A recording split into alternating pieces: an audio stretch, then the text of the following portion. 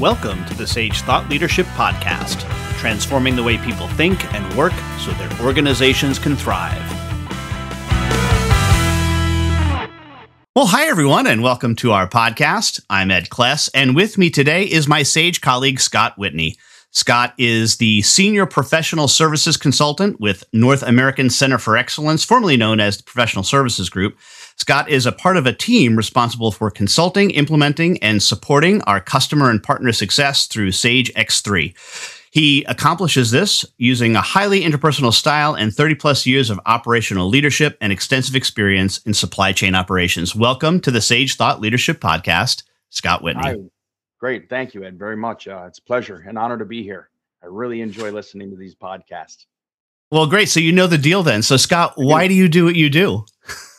I have always had a passion for coaching, leading, and supporting individuals and teams at all levels of an organization, whether that's in business, my personal life, or the military. And so I always seek to, put people first and then allow for opportunities for growth, open collaboration, teamwork, things like that. I mean, that is my why. So if you're familiar with Simon Sinek, that's my why. That's exactly where this question arose from. So you nailed it. So tell me about your passion for networking, though, both inside Sage and outside of Sage. Sure. When I started my Sage journey, it's coming up on 3 years ago now. It was with the intent on giving back to the operations community, taking things that I've learned over my time in business, and then giving it back, learning from others, collaborating with, and just pushing boundaries. And one of the things that we do internally and kind of externally now to Sage is our team, and I have a partner here, Clark Haskins, who's a Sage colleague on our distribution and manufacturing group. We host now an informal and off hours collaboration call every Thursday night. It's at 7 p.m. Eastern. It's completely voluntary and was really born out of necessity, really. One of our former colleagues, Mike Sy, noticed years ago that the finance team had a consultants call, completely voluntary. It's just somewhere they can get together, network, talk about issues that they've seen in the field, problems that they were having, and then just sharing great product knowledge. And we didn't have that on the distribution and manufacturing side. So he took the initiative, created that similar opportunity. And again, we just discuss a wide range of topics and issues that we all face either during the course of an implementation or post go live support.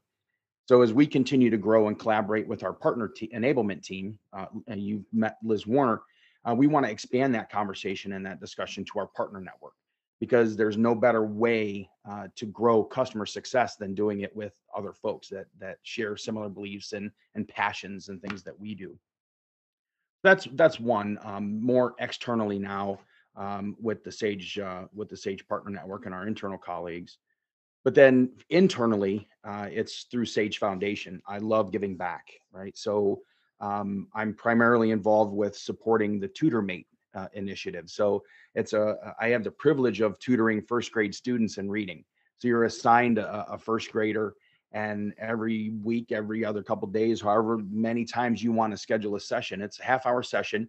And you get to log on to a computer and talk with a first grade student and help them learn how to read. So great joy and satisfaction in helping shape the lives of our young folks. And there are a couple other things inside of Sage, a couple of colleague success networks that I'm part of. FBLS is the Future Business Leaders of Sage, and I'm a member of that group, and I'm also in our mentor pilot team. So I'm actually mentoring another Sage colleague, and I absolutely love it. Sage colleague Casey Ashley, he's in inside sales. He's the point person for the network, and someone that you probably would love to have a conversation with. So he can share his vision and passion for this team. So he and a team of his Sage colleagues started this it's a diverse consortium, really, of highly motivated colleagues that just seek to improve themselves and promote growth network for other future leaders. And I just absolutely love that. And then Vets at Sage is another one. I'm a Marine Corps veteran. I spent 10 years in the Corps and have always loved being able to help transitioning service members because I've been there, done that. And that's what this group does. So it's other Sage colleagues and veterans that support transitioning servicemen and women. veterans and supporters across Sage. James Williams in talent acquisition helped found this group, and he's a former service member as well. So we have quite a few members in that team, and it's really about fostering outreach, camaraderie, things that we've done in the military for years, and quite frankly, I miss the most. And then it's to help support professional development. So those are the things that we do internally and externally to help network.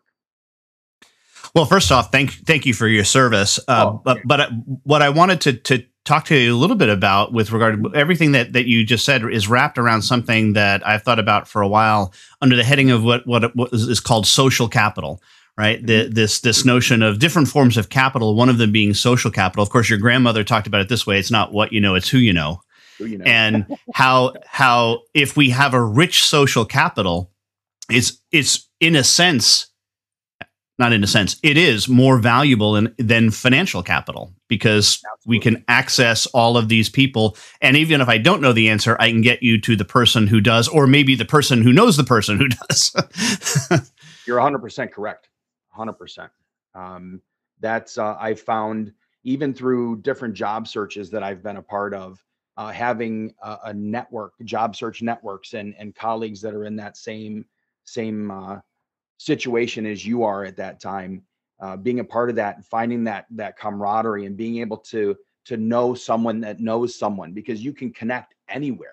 It's always the 7 degrees of separation. If I don't know, somebody else will. And that's the best thing about not only just the social collaboration piece, but it's also personal growth, right? The more you know, the better you are, because you can always help someone else. Your journey is going to be someone else's saving lifeline at some point. And that's just, it's a way to inspire and help others. It really is. Yeah. And sometimes it's what I find it interesting is that it's oftentimes the let's call it the strength of weak ties, right? Mm-hmm. It's not necessarily the person that you're BFFs with, as the kids say, but it's just someone that you happen to know and say, oh, I can refer you to somebody. And it's a weak tie that you have that creates this strength of the network.